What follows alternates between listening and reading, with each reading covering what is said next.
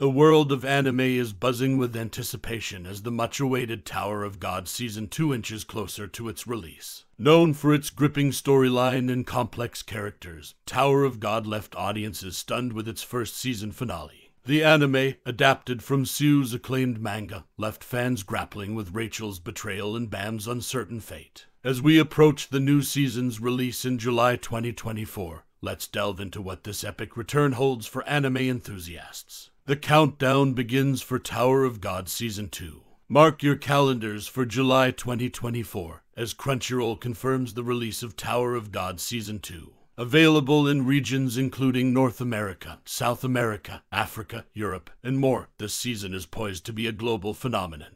In the meantime, anime lovers can indulge in other captivating shows like Stick It On Around and Weak Hero Class, which promise to keep the spirit of adventure and intrigue alive. Plot speculations and character dynamics. The upcoming season is expected to explore the return of the prince and workshop battle arcs. Fans are eager to see how Bam, back from the brink, confronts the truths and challenges that lie ahead. The evolving dynamics between Bam and Rachel, coupled with the introduction of new characters like Ya Wangnan, promise a season filled with action, drama, and heart-wrenching revelations. The climax and beyond. As we eagerly await the release of Tower of God Season 2, the official summary hints at a story titled The Beginning and the End of Rachel. This season is not just about reaching the top of the tower, it's a journey through complex human emotions, ambitions, and the relentless quest for power.